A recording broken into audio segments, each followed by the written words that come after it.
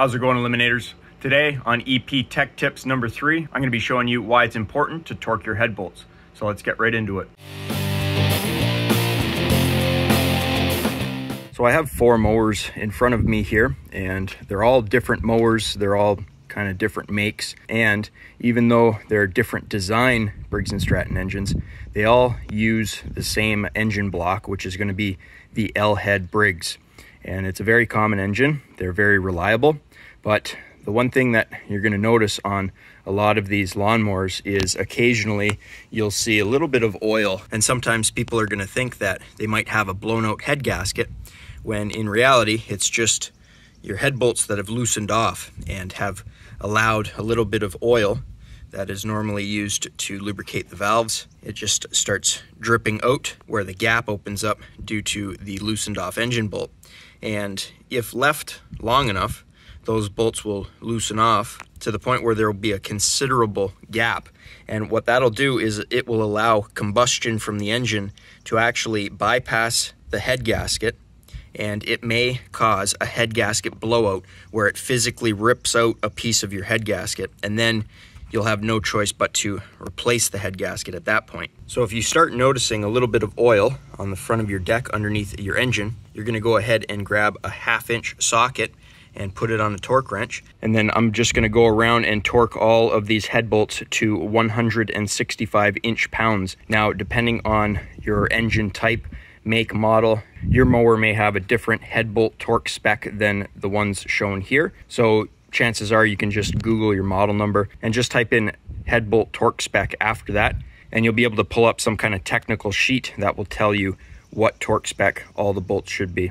Now, normally when you're torquing head bolts, you want to torque them in a staggered position. So we're going to go one here, one there, one up here, one down there, and just kind of crisscross. So I have just a 1/4-inch torque wrench here, and I've set it to 165 inch-pounds, and I'm just going to go around and make sure all of these bolts are tight. It's a super simple process, and we can see that these ones here are tight because the torque wrench is clicking. And for something that takes less than a minute, you can prevent a head gasket blowout on your engine if the head gasket isn't blown. Again, maybe you just see a little bit of oil, so you can go ahead and wipe up that oil, torque your bolts, and go ahead and sell a mower, and you won't have to worry about a customer complaining that, you know, the thing's burning oil or dripping oil. Now, it might be hard to pick up on the camera here, but here's a great sign that we have a loose head bolt. So what you're going to notice here is that all of these head bolts here are slightly whitened, and we look into the bottom right corner one there, and it's a little darker. So what happens is as the head bolt starts to loosen off, oil starts coming down the threads through that bolt hole, and it will just start to coat the head of the bolt. So you always want to look for that. And 9 times out of 10, the head bolts that are loose on these L-Head Briggs are the 3 down here right by the exhaust port. Those are normally the ones that loosen off, and that's just because the engine heats up and cools down as you start it and shut it off, start it and shut it off. That expansion and contraction is what helps that bolt loosen off there. So if we go over to this one here, we can see that that one is tight, but I'm gonna come down to the bottom right corner here, and we're gonna look to see if this turns. Yep, look at that. So we got a little bit of a turn on it, and I'll try to get this one up here too. Let's see if this turns. Yep, that one was loose as well. Let's try this one up here. That one was tight. That one was a little bit loose.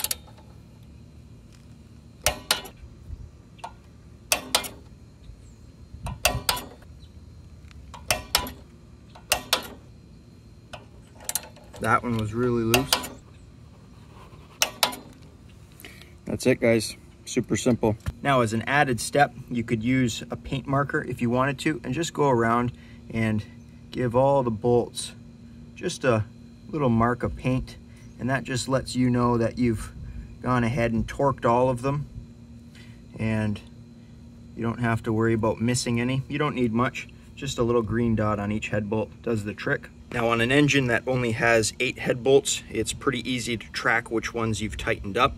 But once you start getting into sump bolts on bigger engines, then sometimes you could have 10 or 12 different bolts, and doing a staggered torque on something with 12 bolts, it gets a little hard to keep track of which bolt you've torqued down. So the paint trick just kind of helps you keep track of everything. Well, that wraps up today's video. Just a quick little EP tech tip for the day. Torque your head bolts. It'll stop an oil leak and will prevent a head gasket blowout from happening. If you guys enjoyed the video, think about leaving me a thumbs up. You know, it really helps me out.